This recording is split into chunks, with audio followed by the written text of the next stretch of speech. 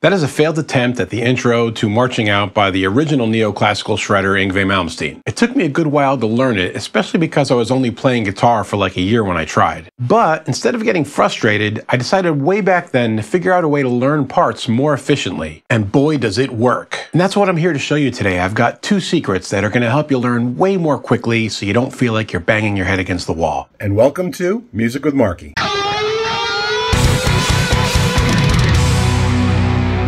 So I've been teaching guitar for 30-some years now, and there are some things I see just about every student either struggle with or do when trying to learn something that they are struggling with. And what those things are when something really difficult comes up is actually 2 things that really slow down the process.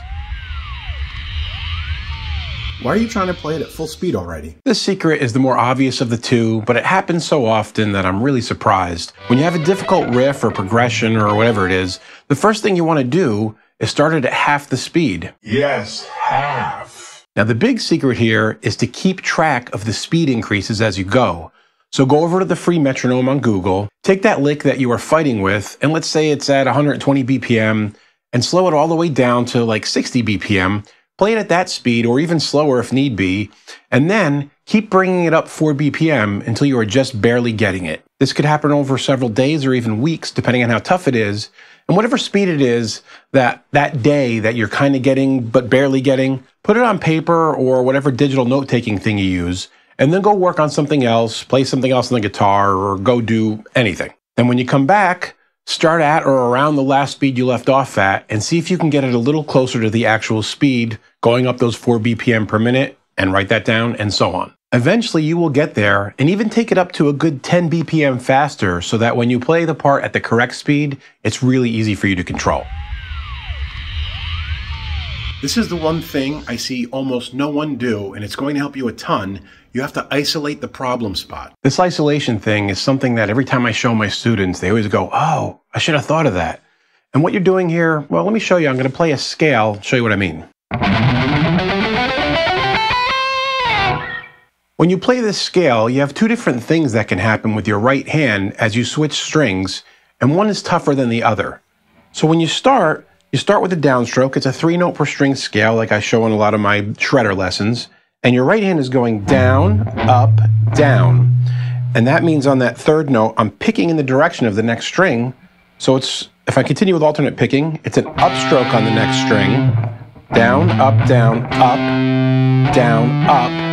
Now the problem is on the 2nd string, every even numbered string, the last pick before switching strings is going in the wrong direction. So it's up, down. So an exercise I do as I'm building up speed on these scales is to break it into a small piece.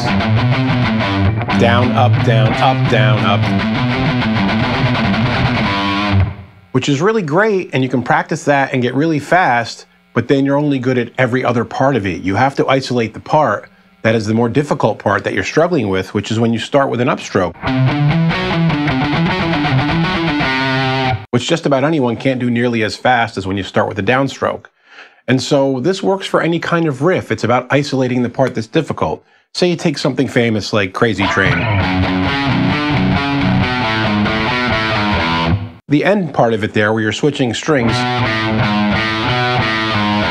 you might have this part down because the right hand is easy. You know, it's just back and forth, but all of a sudden you're switching with open strings.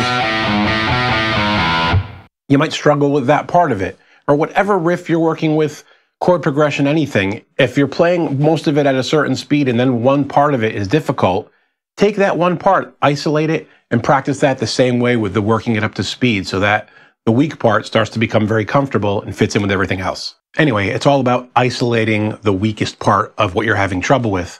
So there you have it. Those are my 2 methods for learning those difficult passages without as much frustration and getting them much more quickly. If you have any questions or comments, as always, leave them below and I'll get back to you as soon as I can. And until next time, guys, keep making great music.